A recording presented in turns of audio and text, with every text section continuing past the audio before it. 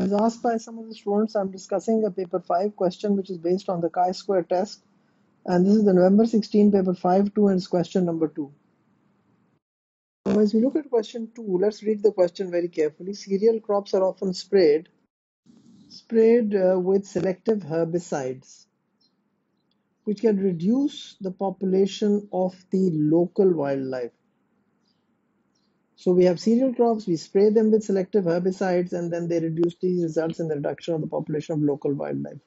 One method of helping to conserve wildlife is to leave a 6-meter strip called a headland around the fields where cereal crops are grown. And the headland is not sprayed with any herbicide. Now, I've just given you a diagram of it like this. So this would be the headland, which is not being sprayed, and this would be 6 meter. Now look at it, I've made the width difference for you all to realize how the width has to be specified. The 20 fields one side and the 20 fields on the other side. Now it says the headland is not sprayed with any herbicide. An investigation was carried out into the effect on the butterfly populations of leaving headlands unsprayed. So in one group we sprayed and in the other group we did not spray. So the headland is not sprayed with any herbicides. An investigation into the effect of leaving headlands unsprayed.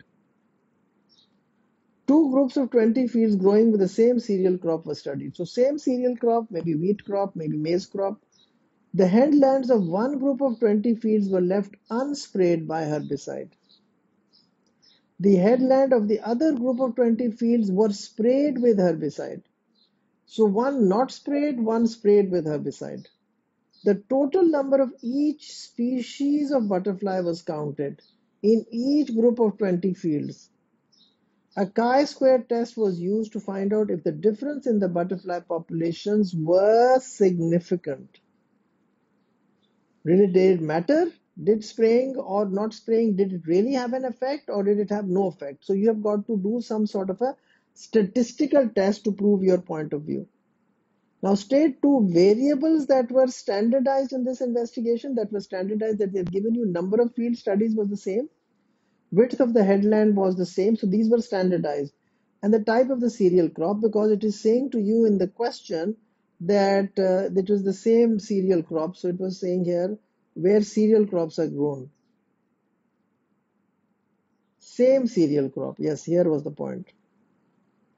So state two variables that were standardized. So these are something that you have to pick up from the question. So number of fields were 20 in both, width of headland was 60-meter strip in both, and type of the cereal crop was the same. So this was standardized. Then it says state a reason why the chi-square test. Now there's a simple reason. Whenever the chi-square test is, you're comparing observed values with expected values. So there can't be anything else in which you use the chi-square test. You have to use it only when you're doing observed and expected values comparison. So testing the difference between observed and expected values. You sprayed and then you were looking at the observations and then you were looking at what your expectations were. And then you do a statistical test to either prove your point or to disprove your point. Now state a null hypothesis. Null hypothesis is something which everybody must know. What is a null hypothesis? Null hypothesis is when you negate, when you say no. Like I say, caffeine decreases reaction time. So you say caffeine does not decrease reaction time. I say increasing temperature increases the rate of enzyme action. And you say increasing temperature does not increase the rate of enzyme action. If I say increasing light intensity increases the rate of photosynthesis, you say increasing light intensity does not increase the rate of photosynthesis. So null means saying no. Just like as a kid, when your mother asks you to do certain things and you say, no, I'm not going to do it. So it's just like that. So null hypothesis. State a null hypothesis for the chi-square test for this investigation. Now the important thing is you say no significant difference. This is the word that you must use. No significant difference between the number of butterflies of each species when headland sprayed or not sprayed. So this is the exact words you use, and you use the whatever the experiment they are asking you to be talking about. So no significant difference between the number of butterflies of each species when headland sprayed and not sprayed. So you're negating the whole theory, the whole null hypothesis for this investigation, in which we were comparing the number of butterfly species when we sprayed and when we did not spray. Now table 2.1 shows the results. One of the species, calculate the value of x square. Now you see from the formula, you can see what we are doing in the formula, O minus E whole square. So observed minus expected whole square over expected. Now how are we going to calculate the expected? This is the one where I know you all struggled. Now if you look at it, the total is 40. So if we did not, if we looked at it and we said it was fair, then both of them should have 20-20 because total was 40. So if the total population, so species Q, number on headland sprayed with herbicide was only 3 species, observed 3. Number on headland not sprayed was 37. So total was 40. If we had not done this, then they would have been equal on both sides. So they would have been 20 in the one which is sprayed and 20 in the one which was not sprayed. So that is how you calculate the expected. In some other questions, we calculate in a different manner, and I'll try to do those questions. And then, of course, you calculated O minus E, and O minus V was 17 whole square. Similarly, in the next one also, 37 minus 20 was also 17, so that was also the same. And that is why this working was also the same. And then when you added these two, so you get 28.9. Now this is the value of x squared. Now the question is, what do you do with this value of x squared? Now if you look at it, there were two observations. So if we have to calculate the degrees of freedom, you would do it 2 minus 1, and that is equal to 1. So when you have to do the degree of freedom, you have to look at the number of observations. Say there were 4 observations, then you would do 4 minus 1 is equal to 3. But here, no, we don't have that. We only have 2 observations. So 2 minus 1 is 1. So you will look in 1 in the degree of freedom. Now the rule is that in the degree of freedom, you're going to look in 1. And in biology, we always look at 0.05. If you study ad maths, we study other probabilities as well, but not in biology. In biology, the rule is 0.05 or 5% is the one that we always study. So now at 1 degree of freedom, the critical value, this is considered the critical value. Critical value is from your degrees of freedom, like if you had say 4, and then you had 4, n was 4, then n minus 1 is 3. So in 3 you would like, so critical value would be 7.82. But here this is not the situation. The situation is that we had two number of data. So n is equal to 2. Here we had n is equal to 2. So n minus 1. N minus 1 means 2 minus 1. So that is equal to 1. So here that's why I'm looking at 1. And rule is you always look at 0.05%. Now you look at the value which is here. So you look at this line and the value is 3.84. That is the critical value. Always remember that. So if it was 4, then you would have looked at 3, then 7.82 would have been the critical value. But here, no, we are looking at that, so it's 3.84. Now, what is your value? Your value is 28.9. Now, the main thing you've got to see, is it more than the critical value or is it less than the critical value? So here the value is 3.84, your value is 2.89. Now, look how we write this. We say state what you conclude from the result of the chi-square test for species Q. Significant at p less than 0.01. So if you look at these values, this is 6.64, 10.89, something else, something else. So 28.9 would come here somewhere. Now look at it. This is now decreasing. This was 0.01. This was 0.001. This would be 0.00001. So 28.9 would come somewhere here in the table. This would be a big table. So it was significance at p less than 0.001. This is what you need to understand. Why am I saying less than 0.001?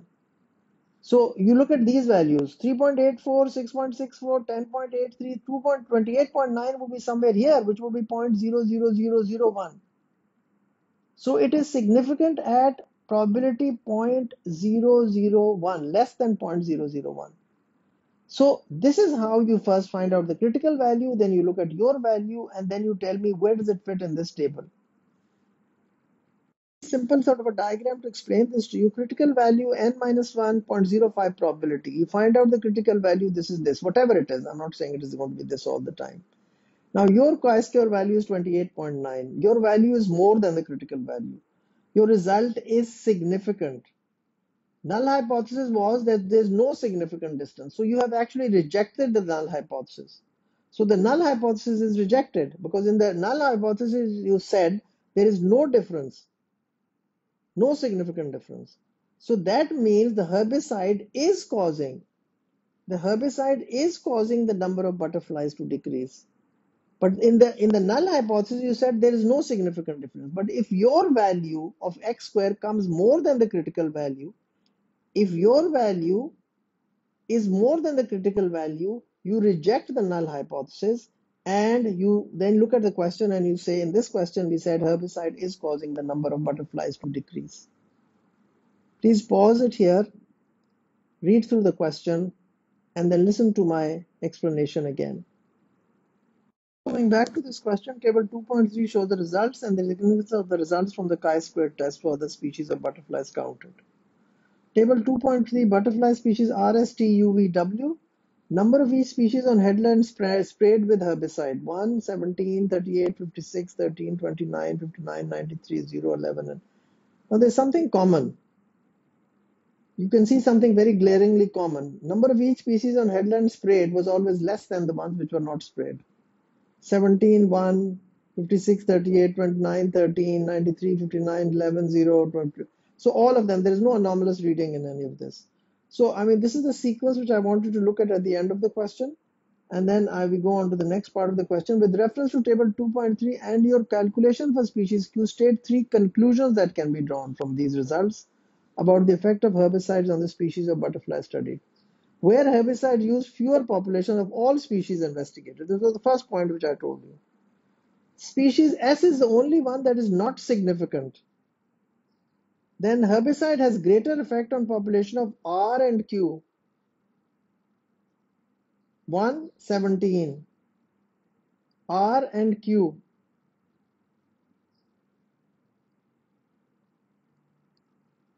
This is the Q that they are talking about. So number on headland sprayed was 3 and not sprayed was 37. Herbicide has greater effect on population of R and Q. This was the third point. And then it says reference to sequence of the severity of the effect of the herbicide. Now that, of course, we will go back. This is the severity of it. So I'll just show that to you. Then the probability of the results being due to chance is less than 5% for all species except S. All of them were less than 5% except S. And this was the sequence which we were talking about, which I talked about in the sequence that was. I'm just going to go back and show you that again.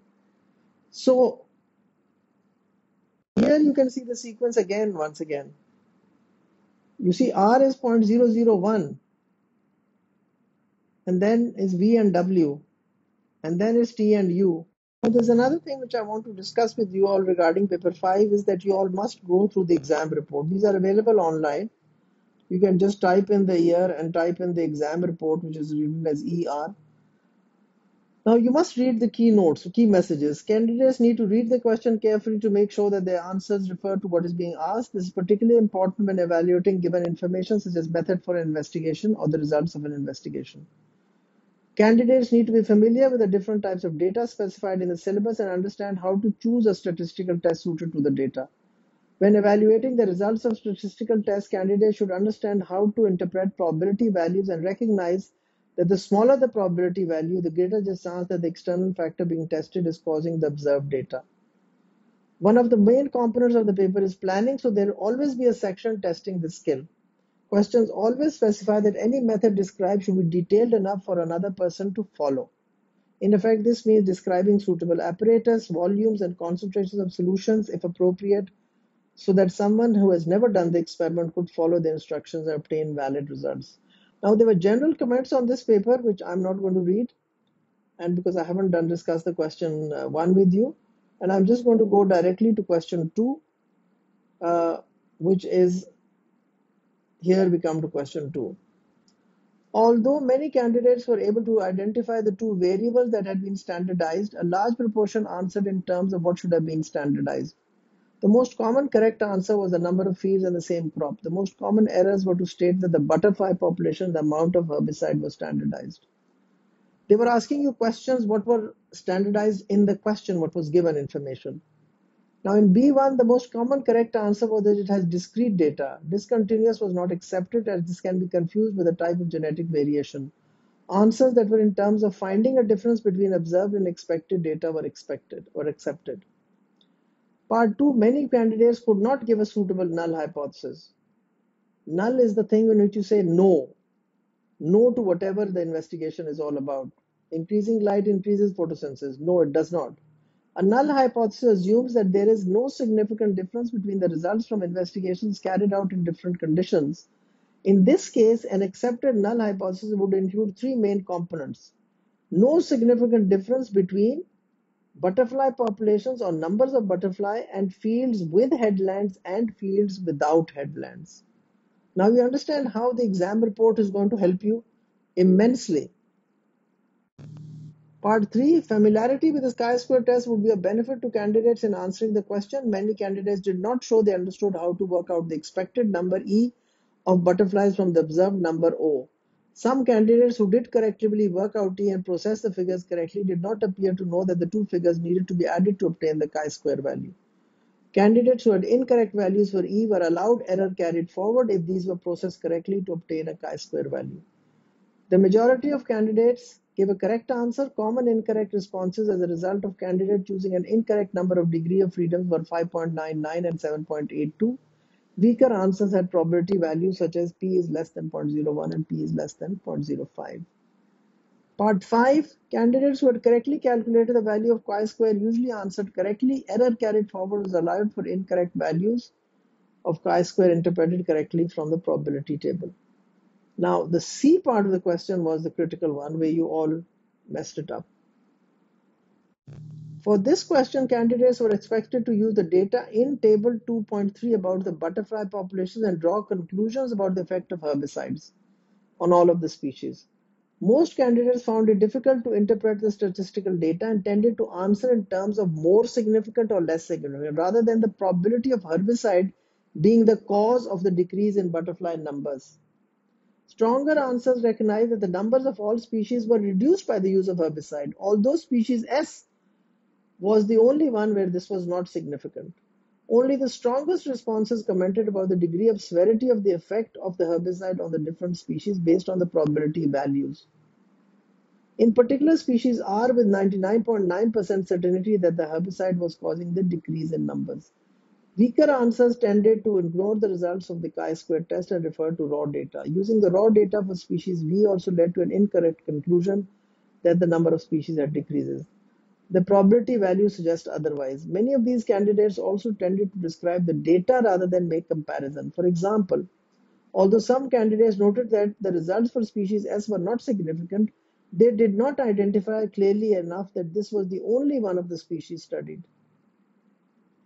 Some candidates misinterpreted the question and answered in terms of not using herbicides, commonly stating that without herbicides, the number of butterflies increased. So please always read the examiner's report. And that is a very helpful guide to explain many things to you. And that's why I put this into this paper today. And I want everybody looking at it, and you can just download it. They're all available online in different websites. So I hope this is a bit better, and I hope this has helped you. If there are any questions, please you can WhatsApp me or you can write on your YouTube comments, and I'll try to answer them as befittingly as possible. And thank you once again for watching this video.